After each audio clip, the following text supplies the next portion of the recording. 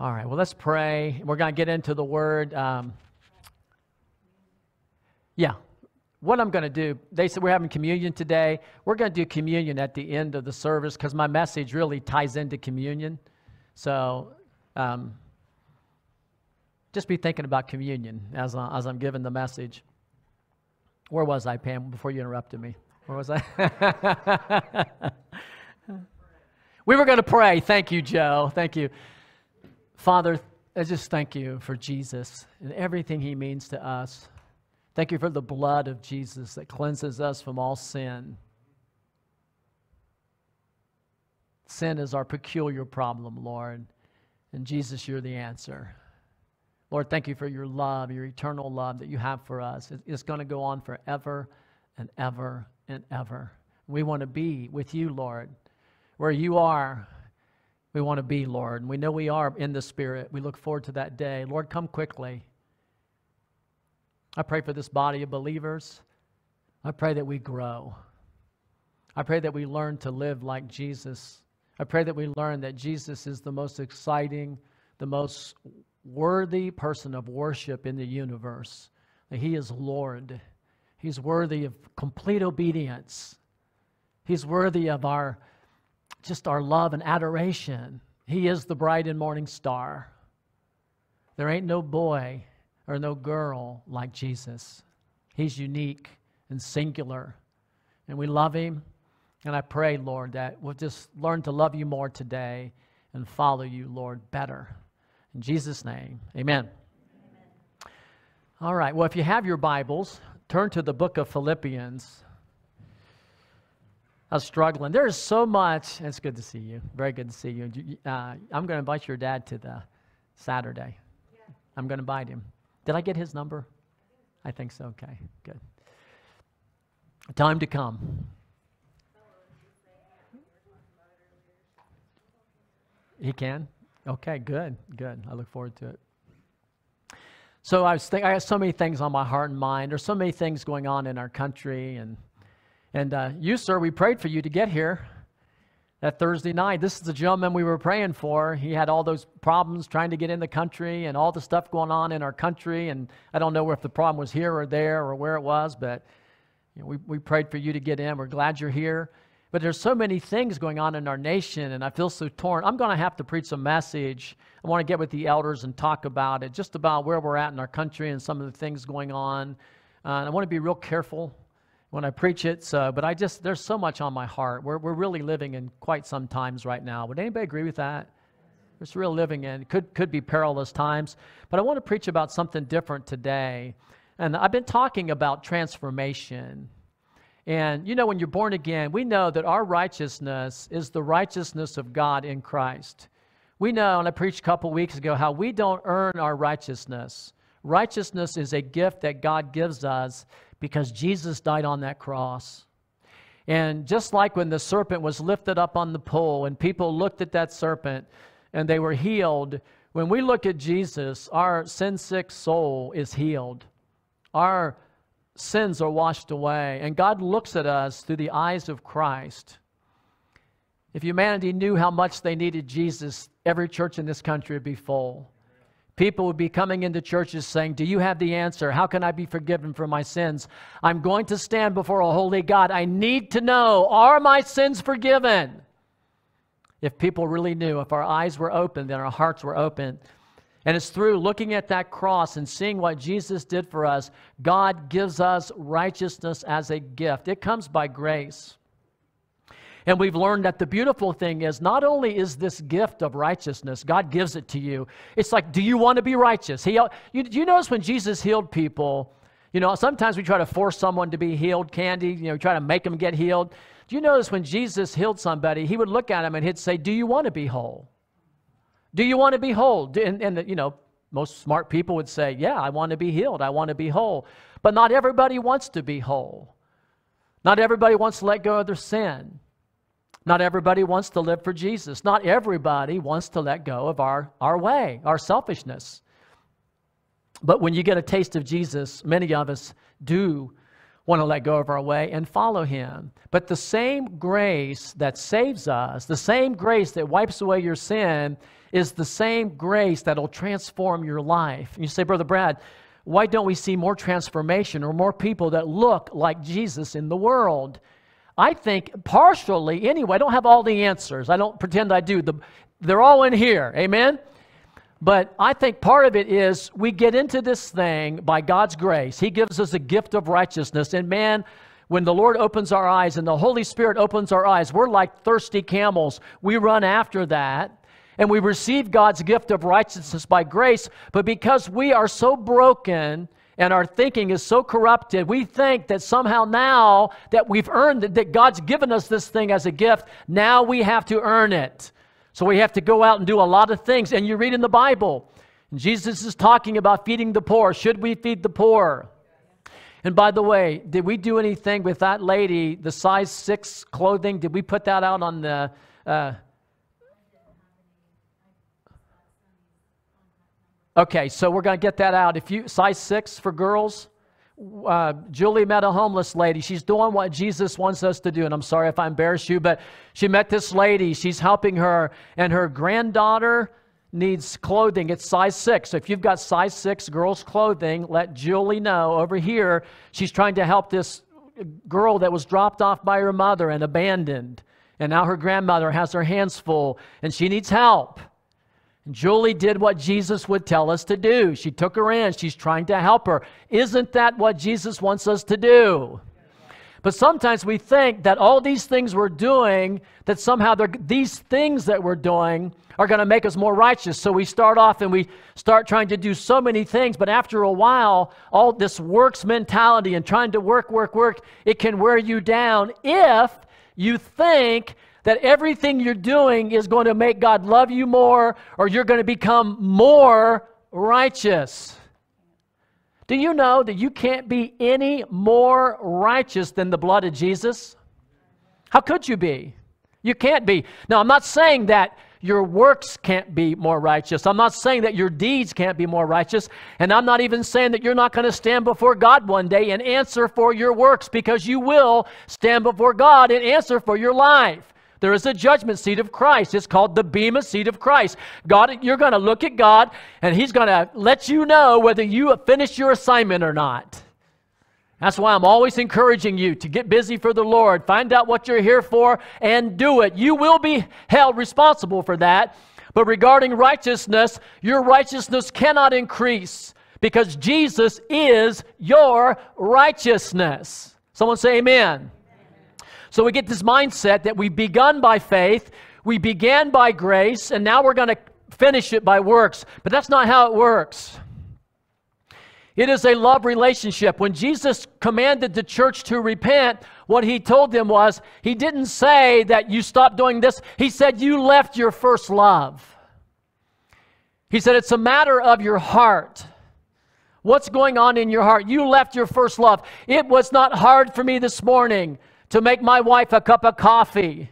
And I get this coffee and I make it, and I know exactly how much cream she wants in that coffee. And I pour just that much coffee. If it's too milky, I have failed my assignment. And she made me coffee for years, so I like to go over there and I like to set it down in front of her and put it down, and I adjust that little plate. I make it just perpendicular. I set it down and I look at her and I say, "Is that all?" She usually says, she smiles at me, and it's all worth the smile. And she goes, "Yeah, that's all." I love her. I love her. It's so easy to work for my bride because I love her. I remember one time I almost lost my job. And I've shared some of this stuff, I know, but some of you are new. I almost lost my job, and I was so concerned, not for me. I'll go crawl in a hole somewhere. I'll go down to Honduras and find Charlie or something. I can hide somewhere in some hole. But I thought, oh my goodness, what am I going to do with Pam if I lose my job? How am I going to pay the more? And it was because I love Pam. And we had 6 cats. How many cats did we have at that time? We had 4 cats, I'm sorry, yeah. We had 4 cats. We won't say how many we have now. They chose us. We didn't choose them. And I was sitting there thinking, you know, because I love my cats. And I'm thinking, how will I feed my cats? What's going to happen to my... You know, what we do has great consequence, doesn't it? And I was very concerned about that. It's because I love my wife. When you love somebody, and I want to talk about this. Your works, Paul said that love should be our aim. Because when your works for God are rooted in your love for God, they flow out of your heart. And they are spontaneous.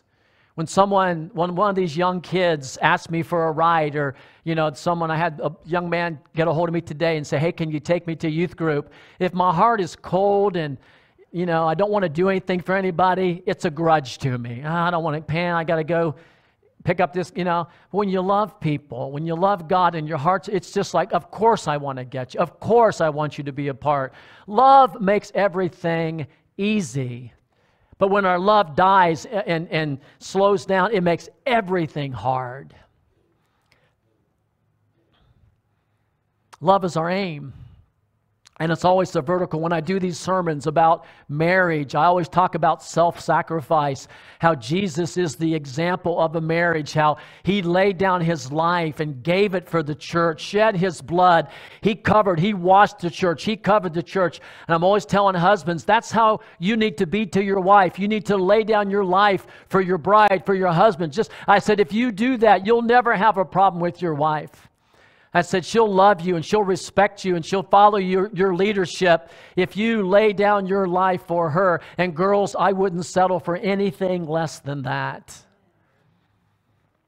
Love is not about what I can get out of this relationship. Love is about what we can give into the relationship. And that's what Jesus did for us. And to this very day, He's looking out. And everybody, I don't care what you've done or what you did this week, Jesus is looking at you right now for good. There is a judgment day coming. And there will be a day when God the Father will judge you. If you don't know God, there will be a day when a holy God, you will stand before Him and you will experience the wrath of God. If the blood of Jesus has not covered your sins, if the blood of Jesus has not wiped away your sin, you will stand before God and you will answer for every thought and every selfish deed you've ever done. If you're a believer, you will stand before Jesus. And as I said before, you'll give an account for that. But right now, the Bible says there's no condemnation in Christ. Christ is looking at every single person in here for good. He's trying to take you from where you are to get you to the next point. And His desire and His heart for you is good. He's looking over you. He wants to sing over you. He wants to dance over you. He wants to celebrate over you. He does want to pour out His Spirit on you, and He wants to do you good. Because He loves you. That's the heart of God. When we really get this thing right, man, I want to get it right. I preach this a lot. We're doing communion, so I got to preach it again. But I know if I could not worry about myself for 1 second this week, I would have a completely peaceful week.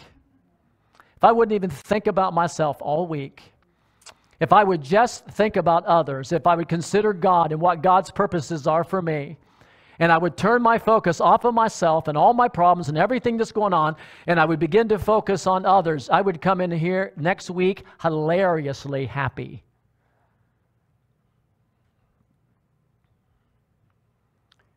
The human condition of sin, and I've preached it many times, is rooted in selfishness.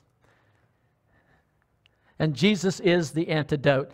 Turn to your Bibles to Philippians chapter 1. I want to show you something in here. I preached this message years ago, and it was resonating on my heart about the Apostle Paul's attitude, about the Apostle Paul, how he transformed, how he changed. Many of us, and I'm one of you, we want to heal the sick and see God do miracles. Anybody want to see miracles? Not everybody does, but does anybody want to see miracles? Does anybody want to be one of those people that prays and gets your prayers answered? Does anybody want to be someone that you lay hands on people and somehow they get healed, and you don't even know how? It can't be your power, can it? It just has to be, you just have to be some conduit, because the power has to come from God. Amen? Who wants to be one of those people? And I think a lot of times, and I preach this too, I said, we focus on that so much, we make that, if we change our perspective and we take on the attitude of Christ, and we take on the attitude that Paul took on, imitating Christ, I really believe that miracles and answered prayer and these things will be a natural byproduct of a supernatural life. It won't be a struggle for you. Number one, you won't have to get up a bunch of courage to do it. The love of God, Paul said, the love of God compels me. It's the love of God in me. That word compel, he means God's love inside of me constrains me. It overmasters me. It compels me. I've just got to tell somebody. I've got to pray for somebody. There's something inside of me, and there is something inside of me, Charlie, and it won't stop. I've told you before, I've run people down before because there's something inside of me. That lady that I talked about last week, I saw her. She was running the other way, but I saw her. You bet I prayed for her. She was heading that way. I was going this way. But I saw her, and I'm praying for her. I want to talk to her again. When the love of Christ overmasters you, or it takes over your person, when we yield to the Spirit, it gets to be a natural response. Supernatural things in your life become natural. Because it's not you doing it. It's Christ in you. It should not be hard. Jesus said, come unto me, all ye that labor and are heavy laden, and I will give you rest. He didn't say, I want to put more religious burdens on you. Not only do you got to keep the Sabbath and be circumcised, not only do you not commit adultery, not only don't you have to give a tithe, not only don't you, but now I want you to heal the sick too. And if that's not enough, I want you to raise the dead. And if that's not enough, I want you to give all your money to the poor. Pretty soon, following Jesus is going to be a very heavy load because you're going to say, I don't know how to raise the dead. Someone say amen. I don't know how to heal the sick. I don't know how to love my neighbor. And Christianity becomes more of a burden. And that's why I see young people run away from it in droves because it's more of a burden to them, more of a hassle to them. They don't understand the dynamics of it, and they run from it in droves. If it becomes just a religion, if it becomes like the Old Testament was an outer ordinance, it was something that you were compelled to do to earn God's favor, something that you had to do to please mom and dad. You got to be good for mom and dad. That's, like I said, kids run from that as fast as they can. But if they can see that this thing is an adventure, it's a lifestyle, it's a way of loving God and loving people, it's a way that you can really do some good in this world. Don't you want to feed the hungry? Don't you want to help orphans? Don't you want to help kids that are being sexually exploited? Wouldn't it be wonderful if you could pray for somebody and they got healed? Wouldn't it be wonderful if you could pray for people and your prayers got answered? That God really heard you when you were praying for people? Wouldn't that be awesome? And wouldn't you want to do it all the time? Well, is it true or isn't it? Missy, am I getting too loud? Am I okay? Okay. Missy's such a gentle soul. Let me know if I am. I just get excited. The key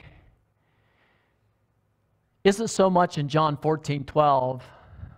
I don't believe you'll do greater works. The key is in these smaller verses that tell us what was in the heart of Jesus, what was in the heart of Paul. And I was reading Philippians one time, and I don't have them all circled, but I just started circling, and I'll read some of it. And I noticed Paul had a you problem.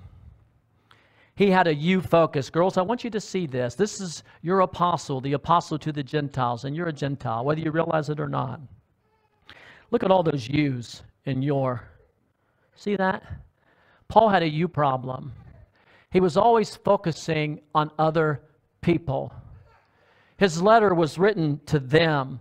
He said, I had you in my heart. I was praying for you. I was asking about you. And you go through that book, his concentration, Paul wasn't looking at these Philippians as somebody that was going to do something for him. His focus was on God blessing them. He was praying for them. He was preaching the gospel for them. He was contending for them. Listen to this. He said, grace and peace to you. I remember you. I make my prayers for you in view of your participation in the gospel. God who began a good work in you. It is right for me to feel this way about you. Listen to this. I have you in my heart. The confirmation of the gospel for you. How I long, how I desire, how I long for you. And this I pray, that your love may abound, so that you may be approved. He says, now I want you to know, brethren. I am convinced that I will continue with you for your progress, so that your proud confidence in me may abound. That I might be, my concern for you might be manifested. I want to come see you. I want to hear about you, that you're standing firm. For you it has been granted to suffer for Christ. He has a you problem. Do you know, and I preach it many times, you cannot get offended in a church if you're looking out for the other person. It's impossible. Can't have a church split. You can't have a problem. Wives, takes two to tango. Husbands, takes two to tango. Just because there's a fight doesn't mean you have to join it. Church, takes two to get offended. And then Paul, after talking about this you focus he has, then he talked about the root or the reality of where this came from. And I want to say this transformation of your soul, of your mind, is not only possible, it'll come by the grace of God if you want it. If you don't have it, it's only because you don't want it. You don't earn it. You seek after it, you pray, you knock, you ask, you seek, but it is given to you by grace, but you got to want it. If you don't want it, you're not going to have it. And I think that's what blessed are those that are hungry and thirsty for righteousness. Of course, Christ is our righteousness, and every drink that we need has already been supplied. But if you don't want to come and take a drink, you're not going to get one. He says, come unto me, you that are thirsty. If you're not thirsty, you won't come. This gift of sanctification, this gift of dying to yourself, changing perspective, comes by God's grace. There is a participation. You know how Jesus said, if you follow me, you have to die to yourself. That scares people, like, I don't know how to die to myself.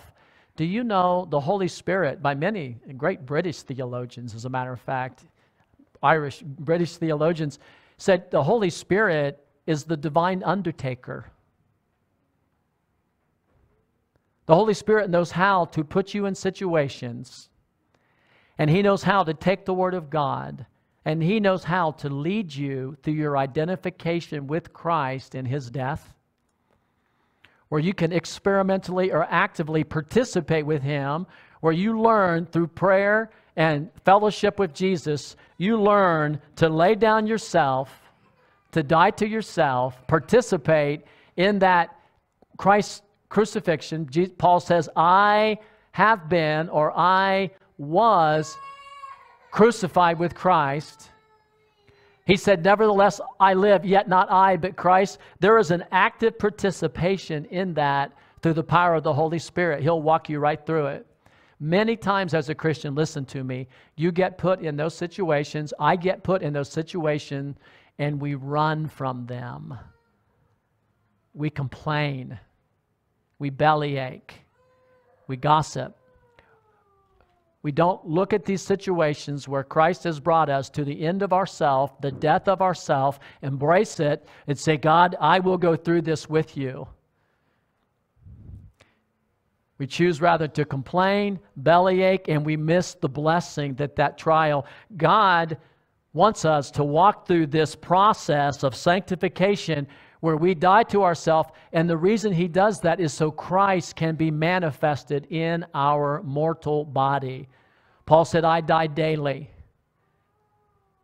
Said, I die daily. I go through this, he says, but I want the power of Christ to be manifested in my mortal flesh. Now, he's going to give us our example in Christ. And I want to tell you again, this is not something that you will do on your own. No one ever crucified themselves. Can you imagine trying to crucify yourself? Think about it. It's okay. It's okay.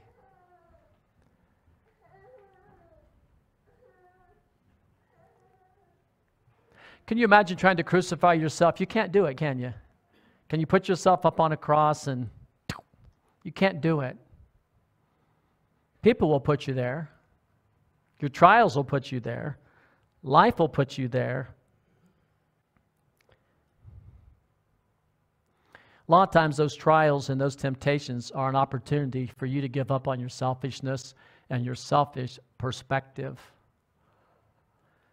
When Jesus went to the cross, he was a completely innocent, guiltless, sinless man. But it was the sins of others that put him on that cross. And it'll be the sins of others that'll put you on your cross too.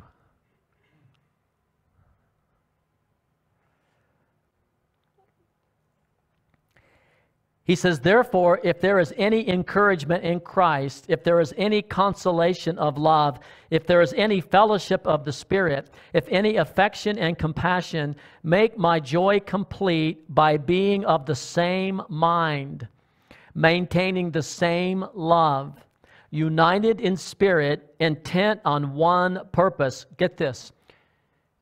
Do nothing from selfishness or empty conceit. King James says vainglory. Do nothing from selfishness. What does nothing mean? Can anybody tell me? What's nothing mean? It means nothing, right? In the Greek, it means nothing. It says, do nothing from selfishness or vainglory, but with humility of mind, this is so powerful, regard one another as more important than you are. Wouldn't that change the family life? Regarding your brother and sister is more important than you. Wouldn't that be a change, huh? That changes stuff, doesn't it? For everybody. Regard one another as more important than you. I haven't always succeeded at this. I've failed many times at this regarding other people. In fact, the problems I've had in life, most of them are right there. Do not merely look out for your own personal interest, but also look out for the interest of others. Have this attitude in yourself, which was also in Christ Jesus. This is Jesus' attitude. This is the attitude that we are learning. I don't know that anybody is completely there, but we're learning this attitude day by day with the power of the Holy Spirit. Although he existed in the form of God, and we know Jesus was God in the flesh, we fully believe in his divinity. He existed in the form of God. He did not regard equality with God a thing to be grasped. And what that means is he didn't hold on to his divine rights and privileges when he was on earth as a man. He could have. Anybody ever heard the song, he could have called 10,000 angels? He could have.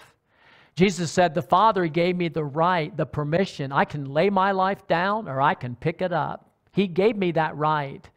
Did he lay it down or did he pick it up? The word says in verse 7, he emptied himself, taking the form of a slave.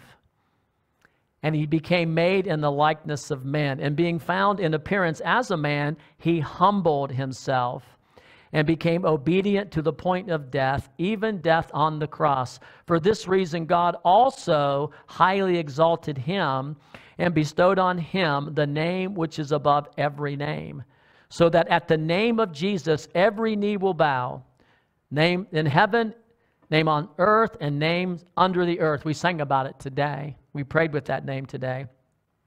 That every tongue will confess that Jesus is Lord to the glory of God the Father. So then he says, after he gets done talking about this, he turns his focus back to them and he says, so then, my beloved, just as you have always... Now, Paul's going to cuss here, okay? You guys ready for this? Don't be shocked by it. Just as you have always obeyed. That can be a dirty word in the church. Obedience. Just as you have always obeyed. We don't like that word, obeyed. Sarah obeyed her husband. She did? Yeah, she did. She obeyed him. We don't like that word. Well. Just hear the mind's creaking. She obeyed him. She didn't give lip service. She didn't talk about him. She did what he asked her to do. Boy, if you know just how she obeyed him, it's mind zapping to the extent that she obeyed him. I won't meddle there too long. Not as in my presence only, but much more in my absence, work out your salvation with fear and trembling. Now listen to this. Work out. He didn't say work for, and this is key. You're not working for it. You're working out your salvation. And he tells you this is the grace part. The next verse is the grace part. How I go to this verse all the time in prayer. I claim this. We talk about claiming a promise. It says, for it is God who is working in you. That is the grace. That's my salvation. Man, if I had to do this on my own, if I had to love people, if I had to be a witness, if I had to do on my own, if I was left to my own devices, I would be so helpless and so hopeless. But he says, it is God who is at work in you, and he's working in you to desire and to act, to will and to do. There's your salvation. He doesn't leave you in your disobedience. He doesn't leave you in your sin. He doesn't leave you where you're at. He sees where you're at. He loves you where you're at. He embraces you where you're at. He's willing to bring you in where you're at, but he is not going to leave you the same. And if you have the desire to change, he says God is working in you to will and to do. So if there's anything that God puts in your heart, he's giving you the power to do it. So what's left? What's our part? What do you guys think? What's our part? To be obedient, to want it, to seek it, to ask for it, because God is the one that's doing it. Paul doesn't tell you to try a little harder. He's not a self-help thinker. Did you know that? I like self-help. I like to be motivated. I like motivational speakers. I like all that. But Paul's not a self-help speaker. Paul's not telling you that I can do anything. Whatever I set my mind to do, I can do it. He's not telling you that. That's not his perspective. Paul's perspective is, I can do all things through Christ who strengthens me. He's not telling you I can grit. How many times have we tried to pick ourselves up one more time by our bootstraps only to fail? How many times have we left church thinking, I'm going to witness to my neighbor, I'm going to do this, I'm going to do that, only to just by Wednesday, we're already out of steam. I think at first when you get motivated in Christ, you might last for 3 months or 4 months. Eventually you run out of steam if you're operating on your own steam. But the longer you're in this, the shorter your time period where your emotions and your own steam won't take you there. But when God is working it in you, to will and to do of his own good pleasure, that's the grace of God. And all you got to do is want it. And I've taught this, Gary, 100 times, make it 101. So my secret is prayer. My secret is going to God and shutting the door and saying, here I am again, Lord.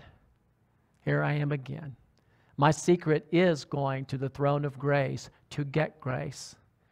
If you're being hounded by something, you got a sin in your life and you feel like you can't be rid of it, you feel like you can't be free from it, your answer is right here. God is working in you.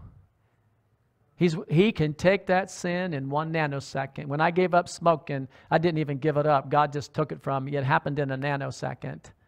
To me, cigarettes are the last thing that I want. That's available to all of us if we're hungry. I'm going to say this, and we're going to move into communion.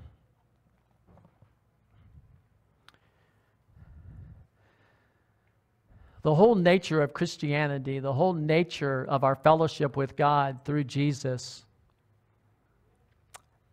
is life out of death. Jesus crucified, nailed on a cross. When Paul went to the Corinthian church, he said that I only want to know one thing, and that's Christ crucified among you. That's all I want to know is Jesus crucified among you. That's all I'm looking at. The whole nature of Christianity is a man crucified on a cross, and your victory coming through that death, through Christ's death. When we celebrate communion, what we're celebrating is the blood and the body of Jesus. We're celebrating that a man died on a tree, and on that tree, his sacrificial, life-giving death wiped away all your sin. Not only did it wipe away your sin, but the Word of God says that He took your old creation life, the old person that you used to be, and He nailed that old person, your old man, to the cross with Him. So you could become a new creation, and you could learn to walk in the Spirit, and so you could enter the kingdom of God and learn to live a life in the Spirit of abundance. He did that right on that cross. His blood cleansed all your sins, and through His body, His death, burial, and resurrection, He made a way that you could be new. Some people preach this thing like it's just your sins are forgiven and you hold on till you get to heaven. That's far from it. When we embrace this thing for what it really is, and our heart is aflame with it, and our heart is turned on fire with it, the very nature and character of Christ is formed in us. Then those things that are hard for you to do it becomes your nature. It becomes who you are. It becomes your existence.